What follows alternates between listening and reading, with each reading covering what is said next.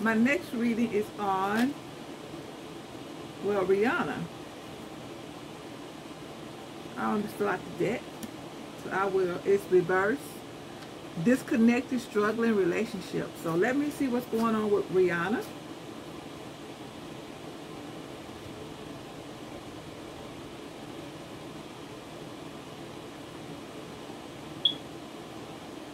Rihanna. So, oh, the card just keep falling out the deck. Let me see what this is. Cheating, lying, chaos, abandonment, sudden change going on. So 2 cards can fall out the deck so far, so let me cut.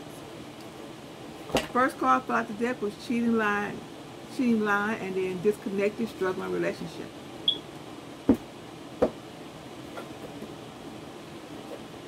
She got to recover, regenerate, but her wish will come true. She will be content, but she got like an obsession.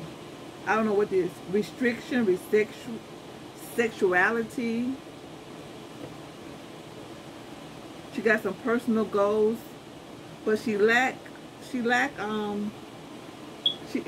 planning. The personal things she got planning on, it's lacking. She haven't completed the planning on. But she got an addiction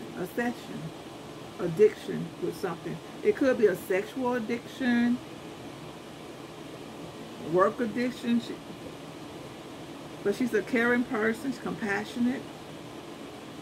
But she got some deep-seated fears and worries going on. But she's a caring person. She got an obsession. Could be a sexual thing. I don't know. But let me redo her cards. But she's struggling in her relationship. Some sudden change gonna go on. Some lying, some cheating, some sort of chaos, abandonment going on. And she disconnected. I don't know if she's disconnected from her family or from a relationship.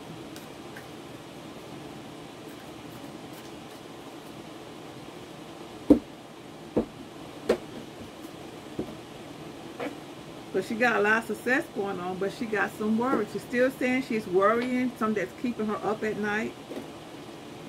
And she got a big ego. She got a big ego.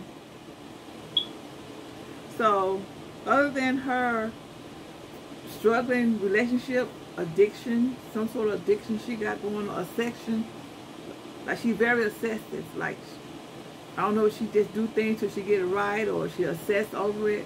She got some sort of addiction.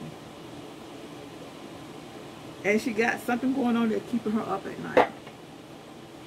It could be related to work or whatever she's obsessing over.